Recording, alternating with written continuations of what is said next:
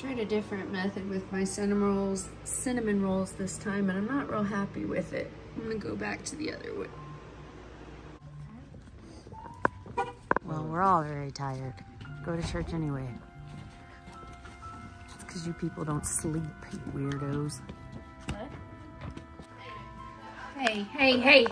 Melatonin, did you take it? No. Where's your glasses? Have you done any dishes today? Any of those yours?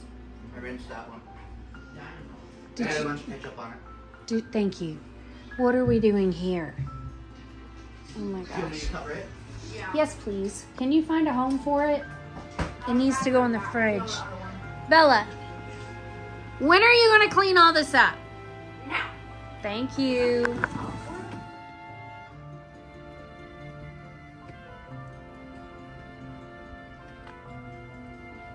You know, I was just watching some dirt bikes, the motorized ones. I don't know what those are called. I don't do those. But I was watching a bunch of those guys fly by on the trail this morning, coming up to here. And then I saw some side-by-sides drive past me as I parked. I saw families walking up here, and I was like, you know what?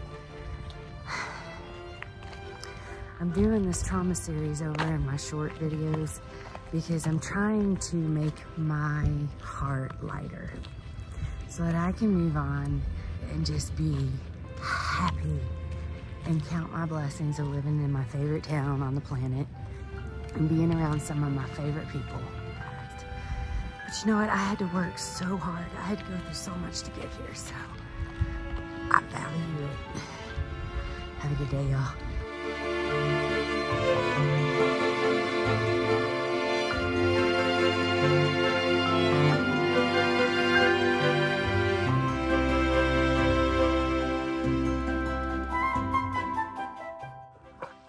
Look at Maymay on a mountain bike. Well, you tell me what you like to do with the hammocks and why they're so nice. I just like doing this. We call it bat mode. I'm gonna get under you. Why? Can you show how you're hanging? Show me your face. Hmm? There you are. Gives him deep pressure. He's done this since, you've done that since you were like 4 years old. Yeah, I know. You like hammocks? I remember doing this when we were in the Newcastle house, but I was scarily high. Like as high as that roof. Oh, well, you weren't that high, but it felt that high because you were tiny. Oh yeah. I was You were 4 about, inches high. yeah, you were tiny. Okay. We had 6 I months. remember it being like 2 times the height of me. I guess I... No. Yeah. There was once when we did it on a high one, but mostly we kept you guys low to the ground because I was always scared you were going to die. Don't blame you.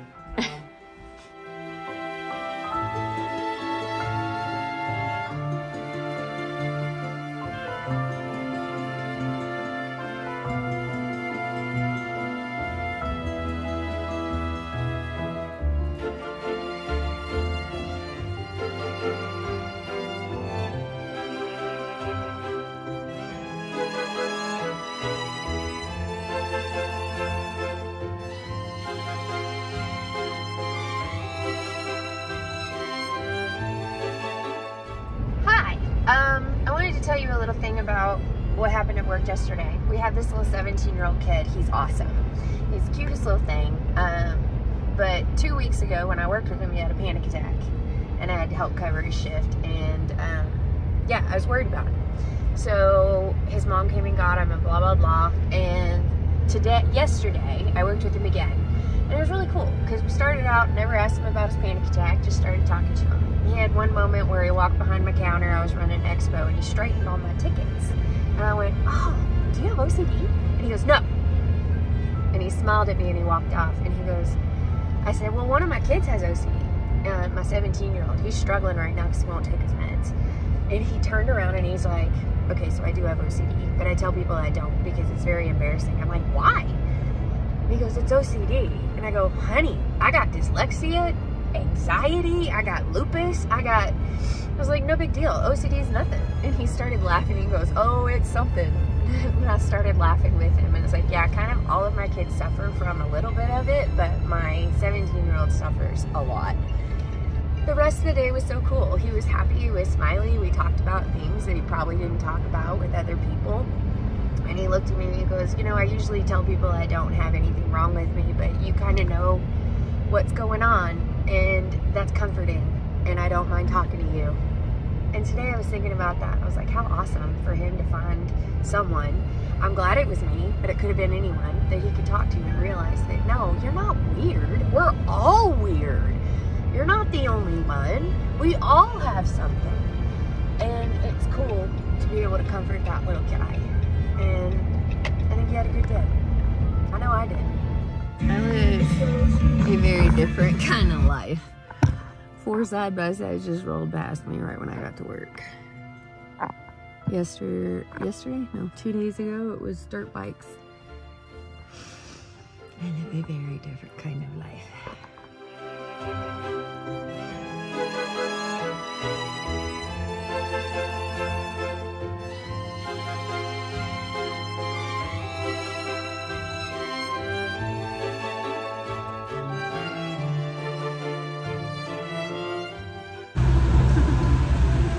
Going around the circle.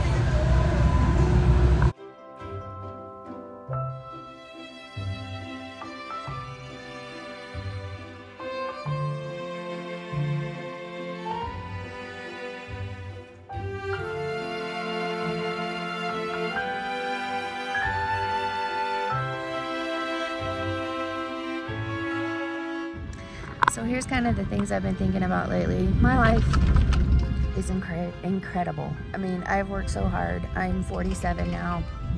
I've worked my entire life to get to this place where my family is. And things are not perfect. Things are really, really hard. Having 4 autistic teenagers under one roof, incredibly difficult.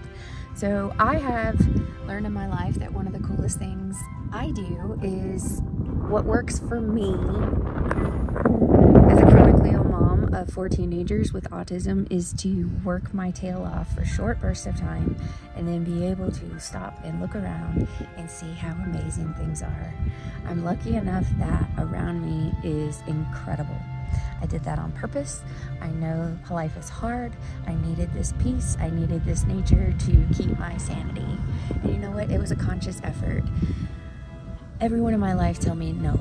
Everyone in my life told me limits, and from the time I was 12 years old and started getting sick, I was given limits. And the day I woke up and started really living was the day I started saying, well, why?